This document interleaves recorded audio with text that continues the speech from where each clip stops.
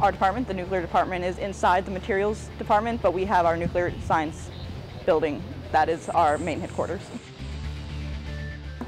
Basically what a nuclear and radiological engineer is we work with radioactive material to help develop and improve the use of this material before, during, and after the reactor process.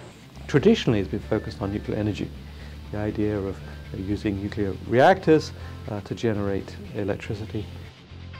A big area now which is growing is to do with safety and safeguards and national security aspects of nuclear.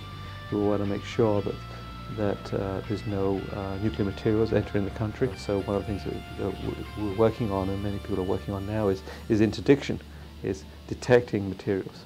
How do you detect a pound or 10 pounds of nuclear material coming through a port which is processing thousands of containers, large containers a day? So the nuclear reactor that we have here on our campus is actually the first digital training reactor in the country. They may be working on designing a small modular reactor or a reactor which would for generating hydrogen. Some of the career opportunities that you can do with nuclear engineering is you can go into the industry as either like a safety engineer, where you improve the safety of handling and transporting the material before and after. You can be a reactor physicist, where you work on the reactor, the material during the reactor process.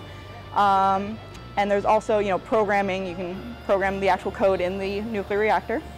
There's also the medical field, where you can do what I want to do, where it's nuclear research, nuclear medicine, and radiology.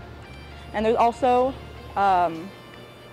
military. You can go into the Navy is always recruiting for their nuclear propulsion program.